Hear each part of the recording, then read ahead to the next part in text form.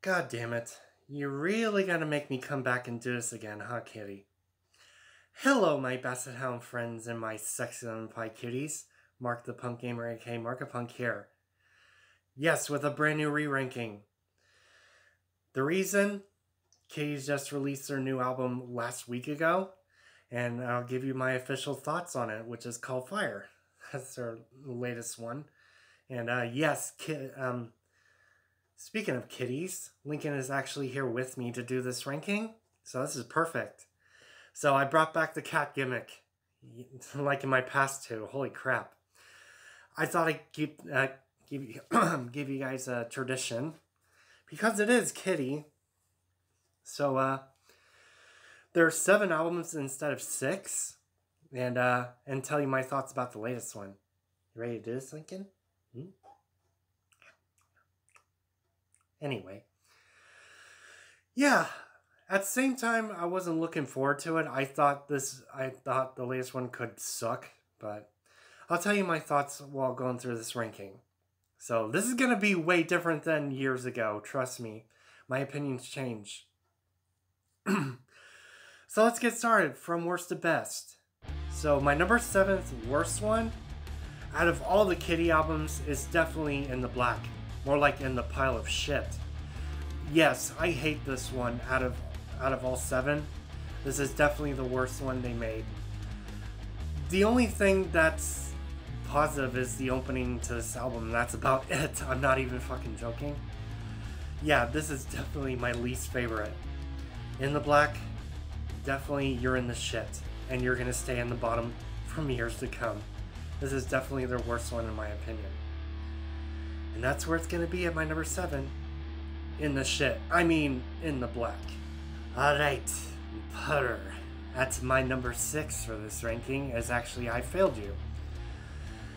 Yeah, I'm still mixed about this one. It's my second least favorite from Kitties. 6 songs I do decently enjoyed is I Failed You, We Are the Lamb is actually a pretty cool damn song actually from this. Really awesome. Whisper of Death, Empires Parts 1 and 2. And lastly, Ugly is a great song too from this. And that's all I can think of. It is my second least favorite out of all of them.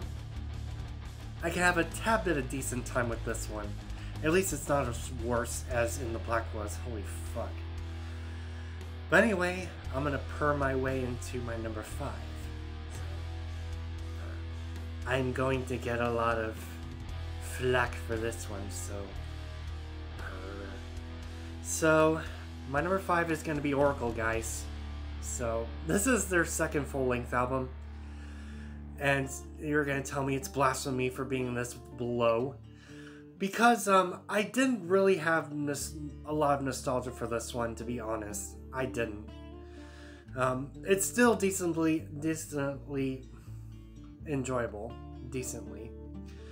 But the 6 songs I quite enjoyed was Oracle, Mouthful of Poison is a great song, Severed, Pain's good, No Name's a good song, and lastly, Pink Lemonade's a great instrumental ending for this album. It's really still damn good. To me, I don't have nostalgia for Oracle, in my opinion. Really don't. That's just my opinion. So my number 5 is going to be Oracle. So, we are here again at my number 4. It's going to be in the middle of my ranking, as my last one was. It's going to be until the end, guys. It really is. I'm still mixed as fuck about this one. Back then, I had really good nostalgia for this one, but at the same time, not really anymore. It's in the middle of my ranking. I can have a good enough time with this one. I know, right, Lincoln? Those songs really still piss me off this day was, I can't remember. They're not even memorable for me to tell you. It's just those 2 songs were so fucking annoying. Oh yeah, now I remember it. One of them was In Dreams. What the fuck was that song? It still irritates me to this day, and I still proved it in my shorts, by the way. I'm gonna complain about that until the day I die. I still hate those songs. And the other song it's not even fucking memorable to me. I fucking hate the song In Dreams. I hate it so much. that's what ruins this album for me. But I'm gonna name the 7 tracks for you guys anyway. So Career Suicide, Until the End. Red Flag's an awesome fucking song. I love that song. Into the Darkness is an awesome one. Awesome music video for it, by the way. I give highlight for that. Burning Bridges is a good down. Daughter's down. And Into the Darkness vocal remix, which I do like. I like both versions of this song overall. But the music video for it is really good. Look it up. Yeah, it's still in the middle of my goddamn ranking. Overall, those 2 songs still piss me off to this day. And I refuse to go back to listen to them again. I refuse. And my number 4 is going to be Until the End. Deal with it. Meow. My top 3, here on out, I like all tracks of these ones, so this might surprise you. So my top 3 are fucking awesome. So what am I going to put for my number 3 bronze medal winner this time? And this might shock and surprise you, which is Funeral for Yesterday. Yes, this one. This album has the best mix, in my opinion, from Kittie. This is why it's at the highest of my ranking. I love the damn good vocals in this one, still. I don't know why, it's really good in this album. Good vocals. I think they have a good production for this one. My god, I love this one. I don't know why, I still do. All the tracks are fucking awesome. There's 14 tracks, I hate to name them all out. You guys know I still love the shit out of this one still to this day. Because it has the perfect balance in this one. And that's why I enjoyed this one. Damn good vocals from her. Really good. And there is some other vocals that go into it too to put into that mix. I still love the shit out of this one, guys. It's at my number 3 bronze medal winner though. But I like something more better than this, trust me. I still love Funeral for Yesterday. It's at my number 3 bronze medal winner. My number 2 silver medal winner, and I haven't talked about this yet in this ranking, which is actually Fire. I went into this ears blind. I have no idea what I was getting into. I thought this album would fucking suck. But shockingly, it actually surprised the hell out of me. This is actually fucking good. You got me on that one, Kittie. I thought you were gonna be a piece of shit like In the Black was, but it wasn't. They actually kept to their old school Kittie, which I like, what fans would approve. I love that. I love the hell out of their new one. This album, Fire, is really on fire. I love the shit out of this now. But shockingly, it surprised me. It's rare for me to say the word shocked. And I'm literally shocked. So I like all tracks for this one. So Fire, I Still Wear This Crown is a... All these songs are fucking good. Falter, Vultures, We Are Shadows, Wound. One Foot in the Grave is awesome. Are You Entertained? Grime. And lastly, Eyes Wide Open. God damn, this is Kittie's best one so far. It's really good, guys. But I have something better at my number 1, trust me. But this is a damn good latest one. I actually enjoyed this. I think a lot of years later, I think it's worth the wait for the best one. Kittie actually put their time and effort into making a good one and not a piece of shit one. Which, thank God for that. Thank you, Kittie, for... This gets me back into a little bit of a Kittie hype again. And, wow. This really fucking surprised me when I first heard it. It's fun to go in it with blind ears, it really is. I enjoyed it. So, my number 2 cinema winner, I have to give it to Fire. I know, right? It's the best album, Lincoln.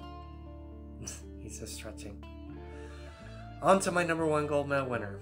My number 1 horrific gold medal winner of a Kittie album I do like, and it's the most undisputed. This might be the most obvious one.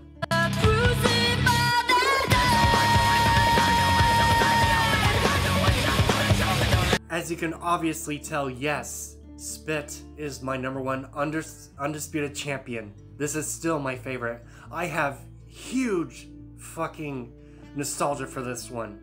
This is when back then in the early 2000s, this is my first time, I mean, this was actually my first time listening to it, and it's my first new metal album I ever heard. And I thought, maybe Linkin Park Hybrid was. I can't remember. This was my little baby footsteps into nu metal.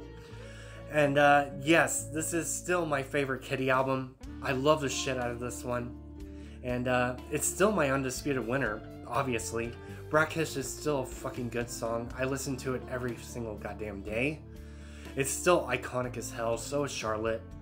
Awesome. I like this song called Choke. I love that song. I love Choke. And especially Paper Doll. I love that one. And Immortal is their last instrumental song to cap it off with this one. It's so good, guys. Goddamn, I still have nostalgia for this one. This is still my #1 favorite, guys. I love Kittie Spit. I'm not gonna spit on my talent. You know what I mean. That's all I have to say about it. I have really good nostalgia for this one. I grew up with this one. It's still my undisputed favorite. You guys obviously know that. And that's my #1 gold medal winner, guys. It's definitely Kittie Spit. And I hope you enjoyed my new re-ranking of Kittie plus Fire, their latest one. And Lincoln was here with me the whole time to fit the mood for this one.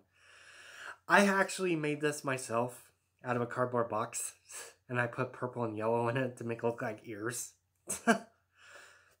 And yes, I had to bring back this gimmick again. And they made a really good, successful new one, in my opinion. If they continue with this trend, I might like this band even more. If they continue with this fucking trend. I have high hopes for it now, to be honest. And if they can keep going with this kind of trend I was talking about in Fire, you got my attention. So overall, I'm going to go ahead and end this re-ranking here. Subscribe to me if you haven't. Click the bell to get notified on all of my notifications. Also like and share the re-ranking of Kittie studio albums plus Fire. And I will see you, my best home friends, my sexy and pie cuties, on the next upcoming studio album videos in the future. So, see you later.